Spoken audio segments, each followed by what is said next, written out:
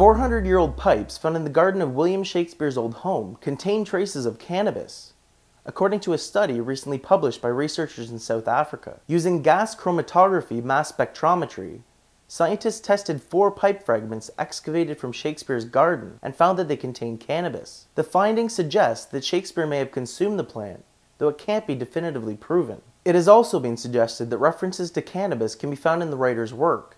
For example, in Sonnet 76, Shakespeare discussed invention in a noted weed, which could indicate that he used cannabis to inspire creativity. In the hometown of the famous playwright, 20 other pipe fragments were found that contained tobacco and cocaine, suggesting that many plants were consumed in 17th century Europe. However, cocaine residue was not discovered on the pipes found in Shakespeare's garden.